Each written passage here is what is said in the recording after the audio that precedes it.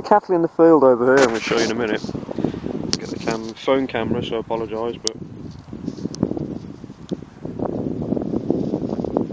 the cattle in the field over there. Oh, it's quite a clear picture actually. That cow just there, that's at about 120, 110, 120 yards, somewhere in there. Okay, and I can tell that just because of the width of the two dots on the chevron. There we go. The pylon over there on the right, the pylon is at about 140 yards.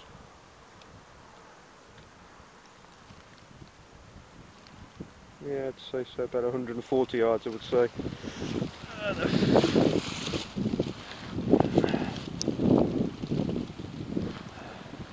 The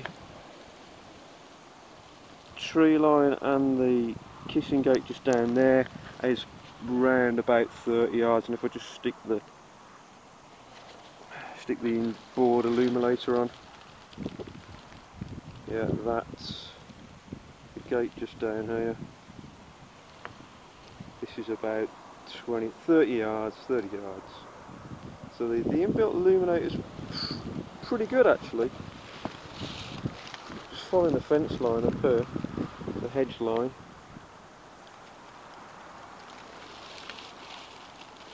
Further and further and further up.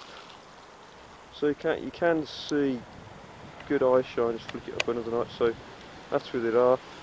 And the hedge line there that we're looking at is about 60 yards to the chevron. So the glow that's in the middle is a reflection off the barrel and the mod. So it's something that I do need to get sorted out with that. If I just run my hand along the top of the barrel, it does decrease it quite a bit, look. So I think I need to get some kind of change the illuminator basically. But the onboard illuminator's not bad at all. I was picking out eye shine to about 100 yards with the illuminator on, and it's not detrimental at all. I'm quite happy, and the resolution on this is fantastic. As you can see from the pictures yourselves, that is pretty damn fine.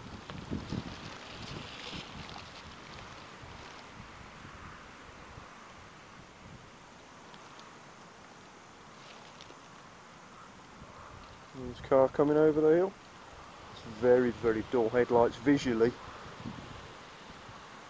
but you can see how much this amplifies the light, because I can't even see those headlights really at all. They're gone now. Anyway, let's get back to squeaking the fox in.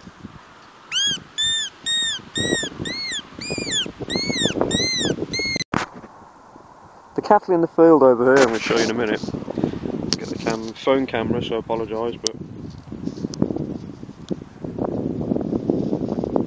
the cattle in the field over there. Oh, it's quite a clear picture actually. That cow just there.